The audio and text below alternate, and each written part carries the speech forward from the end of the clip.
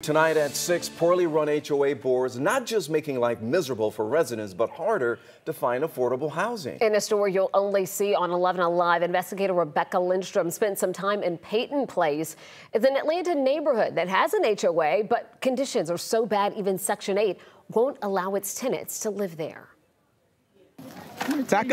Neighbors sometimes squabble. Do not touch me. I didn't touch you. But in this case, the homeowner, Michael Shepard, is upset the HOA president, Claire Cherry, isn't properly collecting HOA dues to fix the damage in their community. That's right, he's upset she's not taking his money. This is what happened when I mailed the checks. They were returned to sender.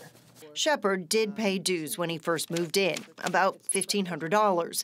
He has no idea how that money was spent and now says the board only wants cash. Other residents say they haven't even bothered paying. I purchased in May. I have yet to even understand who I'm supposed to pay HOA dues to. How many notifications have you received from the board? None. Information telling you what's happening in the community? Absolutely nothing. A budget? Nothing. After talking with nearly a dozen owners and renters, it seems this community hasn't had a functioning HOA in a long time. And no dues means no repairs. This is supposed to be secured. This is the access for utilities coming into each of the units. I mean, these gutters are pointless. Yeah, these would have to go. We found units with raw sewage coming out of busted pipes.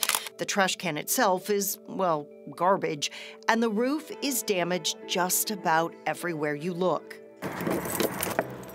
So despite how nice Shepard's unit looks on the inside, I wanted to do this en masse. Atlanta Housing Authority told him there were too many problems on the outside to allow tenants using its Housing Choice Voucher, formerly called Section 8, to live here. Even though studies show Metro Atlanta needs nearly 400,000 more affordable units to meet the need. And I said, okay, I'm going to do what I can to work with the HOA on that. And then I realized rather quickly that they had zero intentions of making any repairs, having any meetings, fixing things up. No board member lives in these townhomes, but we did find HOA President Claire Cherry picking up trash in the neighborhood. According to property tax records, she owns nearly 30% of the units in Peyton Place, which means with a functioning board, she'd owe about $25,000 each year in dues. I'm Rebecca Lindstrom with 11 Alive. I was trying to reach you. As we tried in vain to get answers, code enforcement passed out violation notices, demanding homeowners do what the HOA will not. This little heathen right here.